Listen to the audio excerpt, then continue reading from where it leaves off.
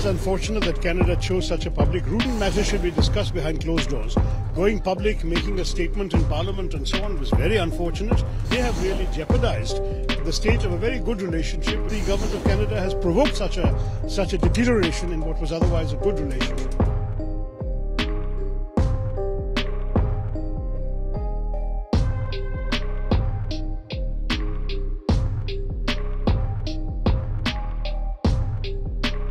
I think it's unfortunate that Canada chose such a public route. If these matters should be discussed privately with a friendly government like India, they have really jeopardized the state of a very good relationship. The government of Canada has provoked such a deterioration in what was otherwise a good relationship.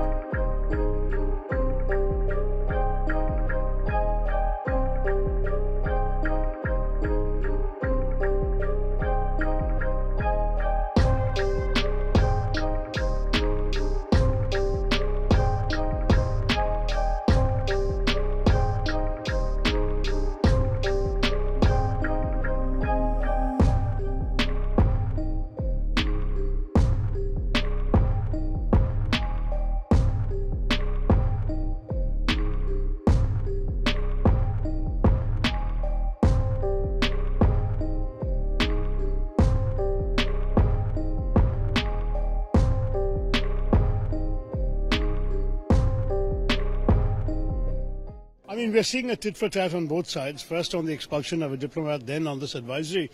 Canada does it first, India reacts.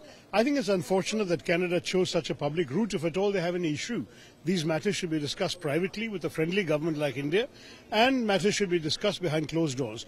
Going public, making a statement in Parliament and so on was very unfortunate by the Prime Minister. And having gone that far, now I think they have really jeopardized the state of a very good relationship, which was not only a secure relationship, but one where people-to-people contact was very soundly established. It's most unfortunate that Canada has behaved in this manner. Now the relation will bitter more, do you think? It's already damaged, already become quite embittered by comparison with what it used to be. And it's most unfortunate that the government of Canada has provoked such a deterioration in what was otherwise a good relation.